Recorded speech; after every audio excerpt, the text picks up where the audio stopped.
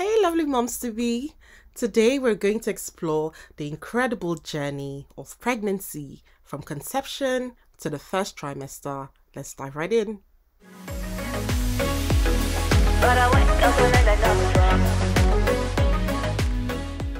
Before we begin this video, here's a little disclaimer to say that I'm a mom of two and the information I share in this video is based off of my personal experience and also my research.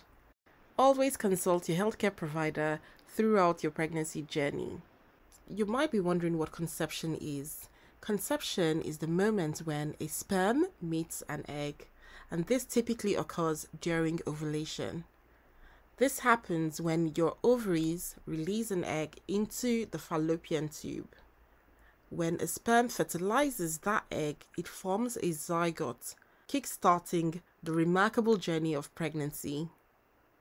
A human being is formed during conception. This is as a result of the genes from the mom and dad combining to form a unique genetic code that determines the sex, eye color, hair color, as well as other characteristics. In those early days, you might not even realize that you're pregnant, but then some subtle signs might start appearing, like a missed period, nausea or morning sickness. You may even have a strong sense of smell.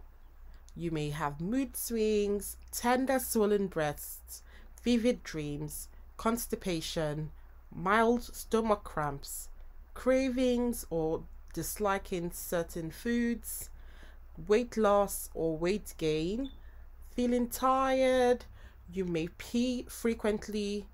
You may have all of these symptoms or a few of them or even none of them at all.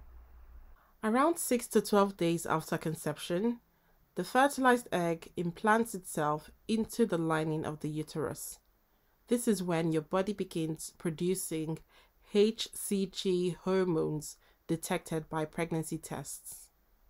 With all of that said, here are some tips to help you navigate the first trimester.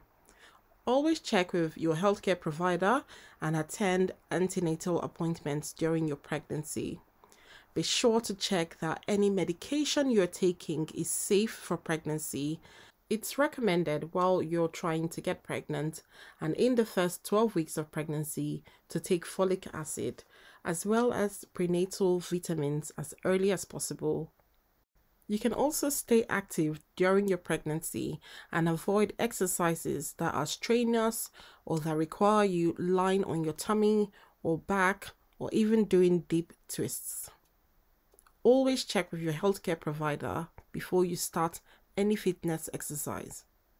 If you experience spotting during your first trimester, that could be implantation bleeding and nothing to worry about.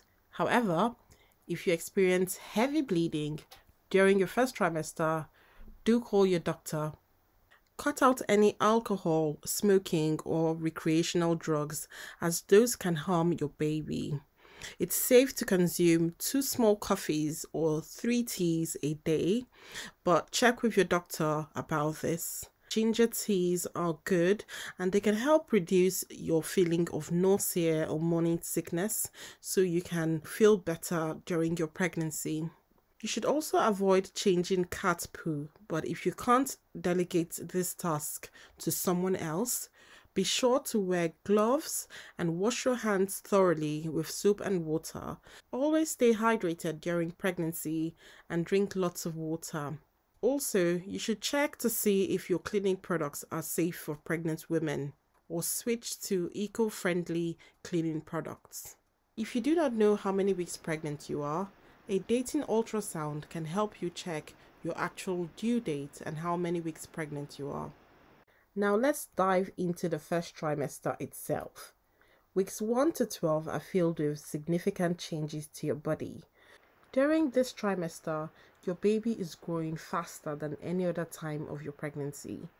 You might be experiencing a whirlwind of emotions right now, feeling anxious or excited. Whatever you're feeling, it is perfectly normal. Signs like a missed period, morning sickness, or fatigue might have prompted you to take that pregnancy test. And when you saw that positive result, I know the emotions running through you must have been overwhelming. Now let's talk about some of the physical changes you might be noticing. Your breast might feel tender or even swollen, and those frequent trips to the bathroom, they're totally normal. This is as a result of your hormones and, of course, the increase in your water consumption. Morning sickness, or let's face it, all day sickness, can be tough. I've been there and I know how it feels. Small frequent meals and sipping ginger tea might just become your new best friends. But remember, if it's severe, don't hesitate to seek advice from your healthcare provider. Ladies, those mood swings are no joke.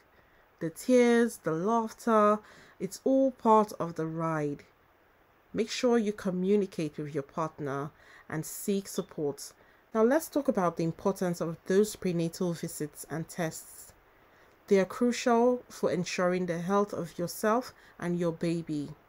So do not miss any of them, and don't forget those vitamins and a healthy diet. They are your pregnancy superheroes. And if during this period you're feeling more tired than ever before, that is perfectly normal. Your body is working overtime to create a miracle. Yes, a literal miracle. So listen to your body, rest whenever you can, and don't be afraid to ask for help. Things like gentle exercises and relaxation techniques can work wonders for both your body and your mind. Here are foods to avoid during the first trimester. Raw or undercooked meats, poultry, seafood, and eggs can harbor harmful bacteria like Salmonella, E. coli, and Listeria, which can lead to food poisoning. Ensure your meats are cooked thoroughly to avoid any bacteria. Unpasteurized milk, cheese, and other dairy products can contain harmful bacteria like Listeria, which can pose risk to both baby and mother. Opt for pasteurized versions that have been treated to eliminate pathogens. Some fish may contain high levels of mercury, which can affect the baby's developing nervous system. Avoid fish high in mercury, such as shark, swordfish, king mackerel, and tilefish. Opt for low mercury options like salmon, shrimp, and light tuna in moderation. Fruits and vegetables should be thoroughly washed to remove any potential dirt or bacteria. This helps to reduce the risk of foodborne illnesses. High caffeine intake has been associated with increased risk of miscarriages, while alcohol consumption can lead to birth defects and developmental issues. Minimize intake of processed foods high in sugar, unhealthy fats, and additives. Focus on a balanced diet with nutrient-dense foods. Now, these are the foods to eat during the first trimester. Incorporate a variety of colorful fruits and vegetables. They are rich in vitamins, minerals, and antioxidants, crucial for fetal development. Leafy greens, berries, citrus fruits, carrots, and sweet potatoes are excellent choices. Opt for whole grains like brown rice, quinoa, oats, and whole wheat bread. These provide fiber, essential B vitamins, and minerals.